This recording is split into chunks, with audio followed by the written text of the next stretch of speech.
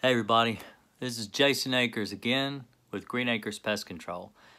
And today I'm going to do a little bit of a different type of video. I want to talk about, and I did my homework, I got a bunch of stuff written down. I want to talk about where bed bugs came from and how you can hopefully eliminate this problem, maybe even prevent yourself from getting bed bugs. I've got a lot of statistics I've written down, and I've gotten a lot of dollar figures, actually, so you know what you're going to be spending. Now, in the comments below, if you can find any more up-to-date statistics, I have been searching like crazy trying to find statistics. But did you know that in the year 2009, I know this is a long time ago, but in 2009, Americans spent over $258 million to get rid of bed bugs. Now, that's just one statistic. That's expensive. Now, this is going with the NPMA, the National Pest Management Association. They're the ones that do a lot of your WDI reports and stuff like that for those who are in the field who do WDIs and WDOs. But they have a lot of forms that we use for a lot of pest control. And so I thought that was a really interesting statistic, because I'm actually going to tell you what to use for bed bugs, how much it's going to cost you, and if you'll believe me, it's for an entire year, you'd be spending less than $1,000 the whole year. And this is with top-of-the-line equipment, top-of-the-line pesticides. Do it yourself. Just go look at my videos. I've got hundreds of videos on do your own pest control. I've got up somewhere around 60 or so videos on just bed bugs alone. I do have a playlist, which I will link in the end cards, which is at the end of the video, that will link you over to an actual crash course on bed bugs. And I'm going to put this video in that playlist. So if you're watching from that playlist, hi, yeah. But I try to separate all my videos into playlists to make them easier to understand. But this is going to be a little bit of a long video. If you'll hang with me, I'm going to put some statistics, if I could speak properly, on the side here with actual numbers to show you the statistics, across the United States. So bear with me. I know it's a lot of talking, but I'm going to explain to you how to deal with this problem, how to eliminate this problem on your own, or how to prevent yourself from even getting bed bugs at all. So let's get into the data. So 1 in 5 Americans, and this is all research done by the NPMA. I'll link the article below if I can remember to do it. But anyway, 1 in 5 Americans has either had bed bugs or has known someone who has dealt with bed bugs. Even if people don't tell you, a lot of people don't go around sharing the fact that they have problems with bed bugs.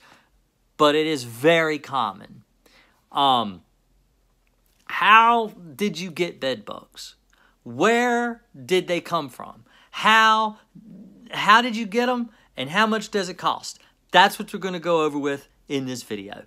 Pretty much in that order. So if you want to skip ahead, stop me blabbering my mouth so much, then you can skip ahead. I'll try to, if anybody would want to help me out in the comments below, think about linking that, because I'm not too good with linking those, I don't know, the little numbers, where it'll skip you ahead to like 250 or skip you ahead to like 10 minutes or something like that. So if anybody knows how to do that, that would be just awesome if you could do that in the comments below. But anyway, so where do bed bugs come from? How do you get bed bugs? Bed bugs, all right, so there's a lot that has changed in the U.S. in 21 years, which is how long I've been dealing with bed bugs. Very first job that I've ever done for bed bugs was in 1999. Back then, the #1 way that you were getting bed bugs was typically hotels. In fact, the statistics show that Americans believe that that's the number one place you can get bed bugs, but that's not the case. Now, this is a survey that was done where the NPMA asked several pest control technicians. This is where all this is coming from, is actually people in the field doing the work. That's who this was compiled for, or from, who it was compiled from, in case you were wondering how this data was gotten. So where do bed bugs actually come from? All right, so other than the top 3 places, I'm going to list a few places. Nursing homes, 59%. Schools and daycares, 47%. Offices, all right, so if you work in an office, 46%. Dormitories for schools, colleges and stuff, even high school dormitories, 45%. Hospitals, 36%. And public transportation is 19%. Actually, people were worried the most about hotels and public transportation. Those are the places people are worried the most about catching bed bugs. And the number one place that you are most likely to get bed bugs from, 91%, single-family homes. That means your friends, your family, relatives, people that you know, people that you visit. These are the people that you're most likely going to get bed bugs from. These are the people that I'm servicing. And I completely agree with this survey, by the way. Probably 91% of the bed bug work I do is for single-family homes. They're spreading them. They're taking them to these other places I listed, like their office, their dormitories, public transportation, if you're using public transportation. The second on the list is apartment buildings.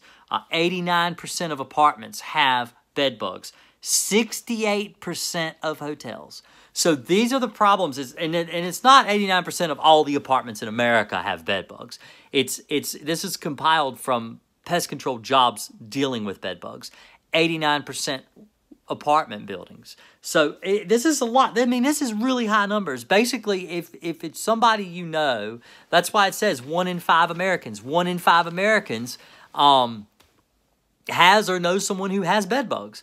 It's really common. That's like 20%.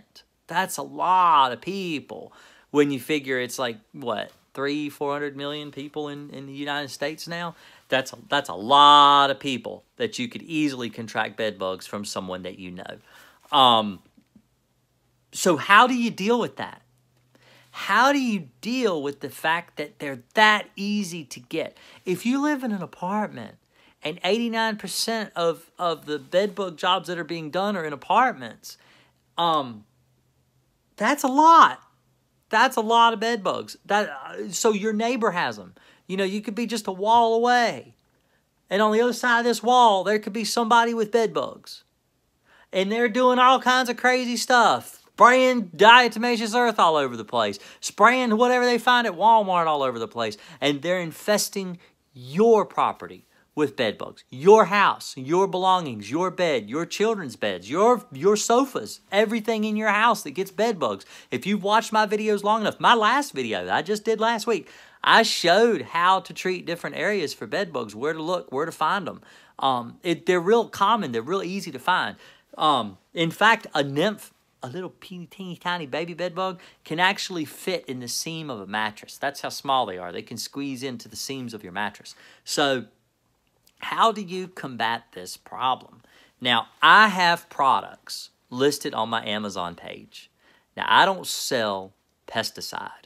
A lot of people have asked me if I could sell them the pesticides that I use. I can't. I don't do that. I don't deal with sales tax. I don't do all that crap when it comes. I mean, I just did my taxes. Taxes are awful. I hate taxes. And the littlest bit that I have to do, the better. Sales tax is something I do not want to mess with. So I don't sell pesticides. What I did, actually, I had a viewer that recommended that I open an Amazon store. And so the way Amazon stores work, Amazon makes all the money. I have a page where it's got all the items that I recommend for different things that people have asked me for. So, for example, and if I think about it, I'll show a picture over here. On my storefront, you can scroll down and you can click like bed bug supplies, and it shows you all the things that I recommend for eliminating bed bugs, and Crossfire's there. That's the pesticide that you want to use for bed bugs. That's the one I recommend. Now, I've got a gallon jug, or 130 ounces or whatever. I don't recommend that for single-family homes. That's more for like pest control guys that are watching me, because I do have a lot of pest control guys that watch me and may do more bed bug work than what you would do in a single-family home. I just have it listed there so it's easy to find. That's how I started my business. That's how I started my company, was off of Amazon. They have really good return policy if things don't work out. And I do get a commission from my Amazon sales page. But the money that I use from Amazon and the money I use on my YouTube and all the stuff that I make on the internet, which ain't much, I take and I turn it back over and I help other people with bedbug problems. So I don't actually keep the money. I use it to help other people deal with their problems with bedbugs and stuff like that. It's just a way for me to try to give back to the community and help people out, lower income families and stuff like that. And that gets into, and like I said, all these links are below. Also, if you like the video, thumbs up. If you don't like it, thumbs down. Tell me how much I suck. But anyway, share the video around. This does help a lot of people, you know, and I try to help as many people as I can. Bed bugs is probably one of the most expensive things you'll ever deal with as a homeowner, and it's something that can happen over and over and over again. It's not like termites. You know, yeah, you might spend $1,200 to treat your house for termites, but it's protected for years and years and years, and you know you're not going to get termites again. Bed bugs may cost you $1,200, $1,300, and then you have to spend it again next year, and maybe next year, or maybe 6 months from now, and you're dealing with this problem over and over and over. So this is why I'm trying to help everyone, you know, not just Americans, but, you know, YouTube's worldwide. Everybody sees this all over the world. You can find this information, and so I'm trying to help everybody. And so that gets into my lower income. Now, a lot of places have started doing low-income family housing help. So if you have problems with bed bugs and you fall into the category, maybe you have food stamps, maybe you have WIC, maybe you have some other type of government assistance program. The Department of Social Services has gotten into helping in some localities, not all, some localities. They actually help people pay for bed bug service, where they will hire me or they will hire somebody else to help with the bed bug control, because these people are a real, not just, the bed bugs aren't just bothering their children or any, but they're also bothering society. You know, these people have to shop, they have to go places, they have to do things. In fact, the #1 place in cities for bed bugs is typically inner city and lower income, because apartments are kind of crowded together. You've got more people, more dense population, and more people are communicating with one another. They're using public transit to get around and stuff like that. Maybe they're even picking up couches and stuff off the street just to try to save some money and end up infesting themselves with bed bugs just because they don't know any better. No one wants bed bugs, no matter what their income level is. No one wants bed bugs. No one is going to pick up a couch on the side of the street that's infested with bed bugs if they know there's bugs in it. No one is going to pick up a bed off of the corner of the street if they know there's bed bugs in it. It's because they don't know. That's why they're bringing these things into their home, because they see a perfectly good couch and a perfectly good bed, and they just want to sleep. They want something for their kids to lay on. They want something to be comfortable, and they can't afford to go out to Schul's or, you know, Ashley Furniture or somewhere like that and buy something brand new, because it's expensive. It's a lot of money. And when you're living paycheck to paycheck, trust me, I know what it's like. I've lived in Section 8 housing. I've been on food stamps, and it wasn't that long ago. And I picked myself up and I got out of it, but I know what it's like. And that's why I'm here trying to help people, because I know what you're going through. I know what it's like to be where you're at. And so I'm here to help. I'm going to help you. I'm going to show you how much it can cost you, that you can afford it. Even low-income housing can afford it. If the government won't help you and you can't get assistance, I'm going to show you how. If you just stick to the end of the video, I'm going to show you how. As soon as I get, in fact, it's really close to the list, because you take your high-income families. So let's take low-income and push them over for a minute, and let's talk about the people that can afford it. They've got the money. They can afford it. Let me give you some prices. All right. The average person is going to spend, now this is an average, $1,000 to $2,500 to get rid of bed bugs. Now, this is one treatment. This is not more than one treatment. This is the one treatment type cost of getting rid of bed bugs. Personally, I think that's kind of low. That's a very low ball figure, but that's what I got from the internet. That's what the NPMA says. That's their statistic, and that's what I'm reading on this piece of paper.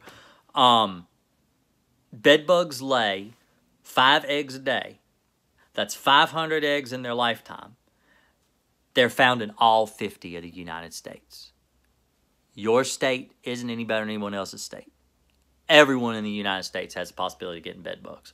All right, so your high-income families can afford to pay for it. They get rid of their bed bug problem, easy peasy, done. They've spent all this money to get rid of their bed bugs. All right, they've got the money. Low-income housing, maybe you get with the DSS, they help you out. That's great. They got rid of their problem. So what about your middle-income families? What about the middle of the road? Those people that probably are living paycheck to paycheck, may even be house poor. You know, they might have, you know, more money in their house than they can afford. Typically, that's what you find with middle income. How can they afford to spend the money on the bed bugs? All right, so let me give you some quotes locally here in Virginia. 20 minutes away from where I live, $4,500 to get rid of bed bugs. $3,500 to get rid of bed bugs about 15 minutes from where I live. 3 hours up near D.C. Now, D.C. made top 2 lists last year. They were the second worst infested state of bed bugs in the Union, was D.C. Of course, not really a state, but it's Washington, D.C. was the worst. Up around the D.C. area, people are getting quotes up to $12,000 for one treatment and $9,500 for one treatment. That's a lot of money. So, I told you that I could teach you how to spend less than $1,000, which that's the low ball figure. Like I was telling you, that's the low ball. That's the least that people typically are paying to get rid of bed bugs. I came up, my figure, and this is rounding up, $825 a year. That's with the prices right now. So if you go onto my site and you look at the chemicals that I've listed, Crossfire, for example, there's a listing there for $43.26. That's the cheapest one I have posted. And I try to keep my list updated with the cheapest prices that I can because I go on Amazon. I'm always constantly looking up the prices, and I try to put the cheapest ones up there that I can. If you can find cheaper, by all means, you know, like I said, click the link, go there, and then just search Amazon, and you might even be able to find it cheaper than I have it. I couldn't find any cheaper, and I just looked. $43.26 for a 13-ounce bottle of Crossfire. All right. It's got a residual of 30 days. So if you spent $43.26 a month, once a month, that's 30-day residual. You use the whole 13 ounces, which 13 ounces makes 1 gallon. If you did prevention, now let's say you don't have bed bugs. Let's say you're just using it to prevent bed bugs. You would spend around $519.12 a year. That's 12 bottles of Crossfire ordered on Amazon. All right, that's $519 a year. So let's round up to $525. All right, $825. How did I get that number? Because I'm figuring a $300 sprayer. And people usually go like, oh my God, there's no way I'm spending that much on a sprayer. I understand why you don't want to spend $300 on a sprayer. But the reason that I say you need to buy a decent sprayer is because this is for a prevention. This is something you're going to do every month. You're going to need to make sure that your sprayer is not clogged. You're going to need to make sure you've got the proper flow. A B&G, which is what I recommend, it's what I use. It's what you've seen me use it in my videos. If you watch my videos, I've shown you how to do the work. The reason that I recommend B&G is because they last a lifetime. And I am not a salesman for B&G. I don't work for their company. I have their sprayers. I use their sprayers. They are phenomenal. It's a stainless steel tank. It's a brass pump. The only thing you're going to have to do is maintenance, which works with anything, even your little cheap plastic sprayers. The problem with a plastic sprayer, and the reason I don't recommend something from like, Ace Hardware, Home Depot, somewhere like that, is because they're like $10 to $15. The flow isn't correct. You're not going to get the right application. You're going to use too much product, or you're not going to use enough. And the point with bed bugs is you've got to be able to use the right amount of product. Understand, you are not a professional. You are going to make mistakes here and there. You're going to use more chemical or you're going to use less chemical. If you have a B&G, it just limits, it lessens your margin of error. You're not going to make as much mistakes because you've got a quality piece of equipment. A man is only good as the tools that he has, as far as a builder. Builder, whatever that saying is. If you know, leave a comment below. I'm sure people will correct me. But a builder is only as good as the tools that he's provided with. And if you have a crappy tool, you're going to do a crappy job. That's just the way it is. And don't expect to be able to get a cheap plastic bottle to spray your chemical in that's a high quality grade pesticide and expect to be able to get rid of your bed bugs. It's just not. It's not going to work. And if you're going to spend $519 a year in pesticide, you might as well just go ahead and spend the extra $300, get yourself a decent sprayer, and they are less than that. You can get them less than that. They run sales on them all the time for like $250, $230, I think is the cheapest I've seen one. Usually I buy them when they go that cheap as just to have one as a replacement.